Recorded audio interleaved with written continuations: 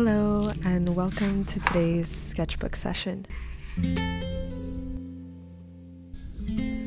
In this video, I'm going to touch on the importance of drawing in black ink and how it's helped me improve throughout time. Here are some of the materials for today, so I'm going to share some tips with you can find useful while we fill a sketchbook page together, and feel free to grab yours and draw along. To some, going in with black ink can feel a bit daunting at first, but what can help and what I highly recommend is just getting a scrap paper and playing with your supplies. Get to know them and give yourself permission to play.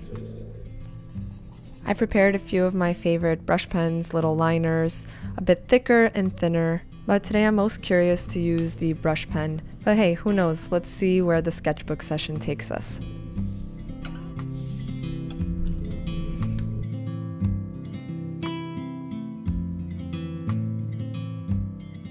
Before beginning, my hand just dances around the paper, trying to visualize where to place the mark. I find that drawing straight with ink really forces you to slow down and take it easy. Yep, no pencil today, just going straight in with some ink. And I want to share this process with you to maybe inspire you to give it a try, whether you have or haven't, since I found and learned that over the years it has really helped boost some confidence and improve my overall skills and just thought process when creating. And especially with that first sketch breaking into the blank page, you've got to be bold, confident, trust yourself, and trust the process. When you make a mark, you can't really go back, you can't really erase. You pretty much have to draw with great intention. And yes, although it may feel pressuresome, it's actually a great confidence booster.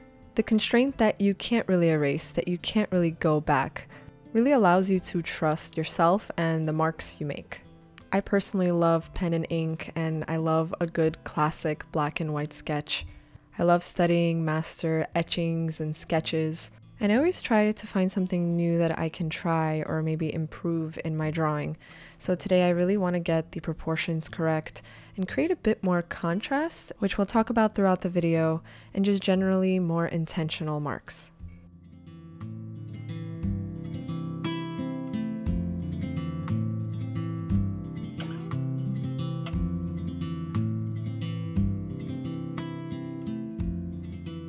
When beginning a sketch, and especially a portrait, I usually start with the eyes or the head and I build my way out. But in this sketch, I thought, what if I tried to approach it from the shoulder and then build my way towards the face and the eyes and the other features?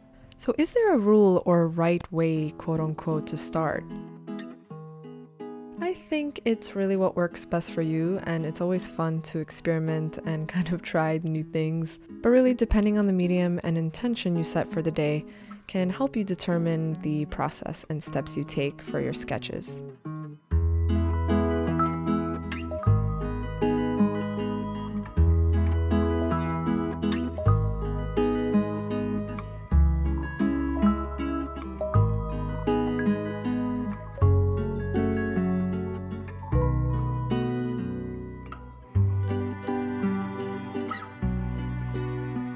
Upon finishing the first sketch and beginning the others, I immediately was reminded of the concept of less is more. Sometimes we think we have to put as many marks as possible, render away, but I've learned the complete opposite. Slowing down and simplifying, which takes a bit more willpower than it seems, can actually improve your sketches and bring more sophistication to them. Besides, our eyes actually do most of the work on filling in the information on its own. What personally helps me is also thinking about the negative space of my reference, and then I can pick and choose which shapes I want to make, which lines I want to make, and most importantly, consciously things that I want to choose to leave out. So ask yourself and think about it. How can I simplify the sketch?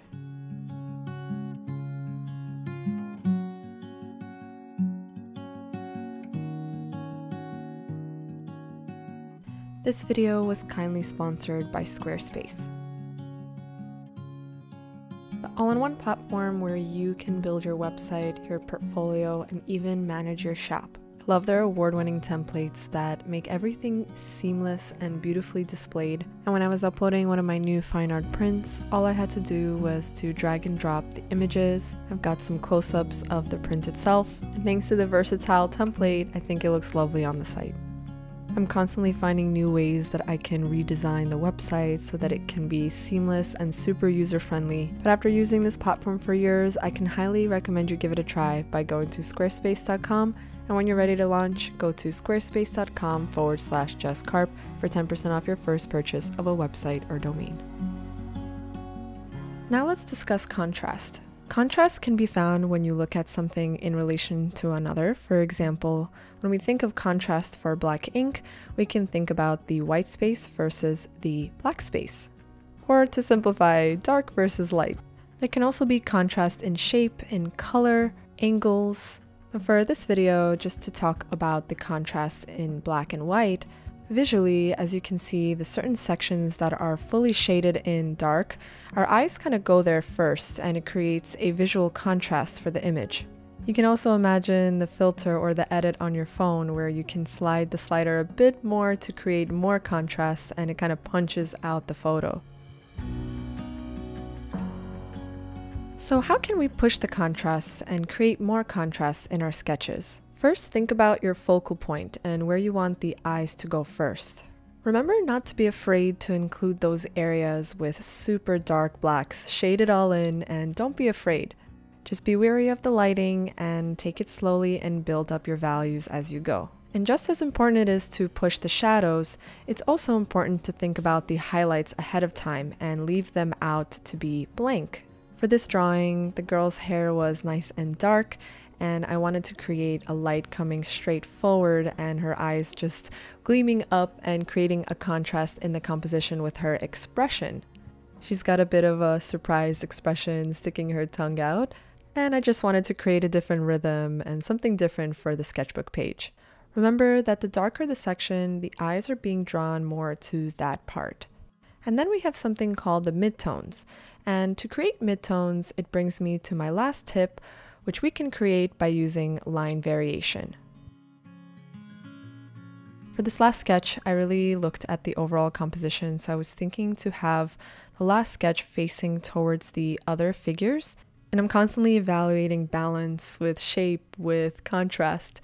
So here I'm starting off with very light lines just to show you how certain light lines and the way we vary our lines can communicate different language in our drawing.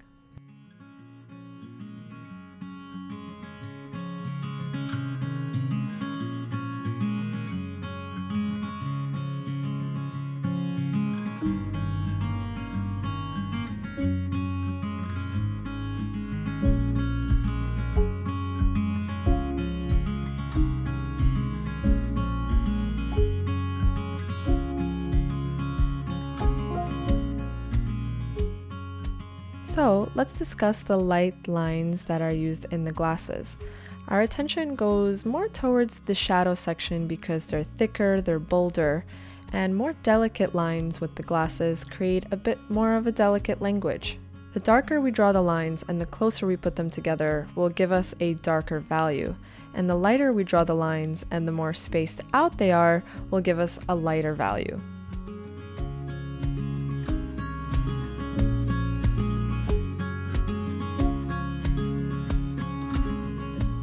I like to incorporate all of the process and tips, slowing down, being confident, and also using line variation, contrast when creating my black and white sketches.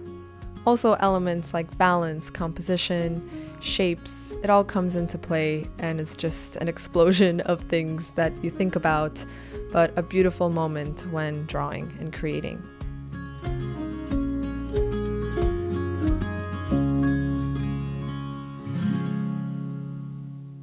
Personally, although I'm working in my sketchbook and I'm drawing in pen and ink, visually I still like to think of both pages and the sketchbook spread as a whole.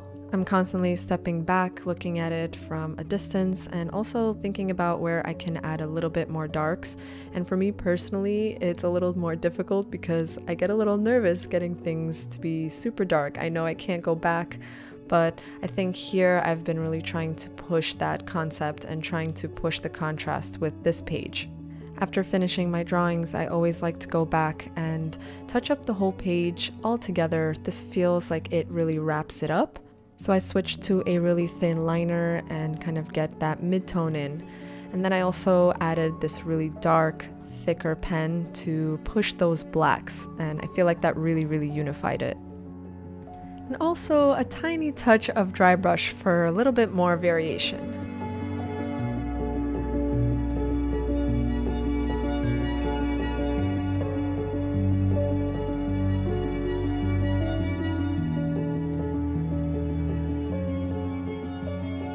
And one of the feelings after getting lost in a beautiful creative session is the feeling of loving what you just created and being proud of yourself.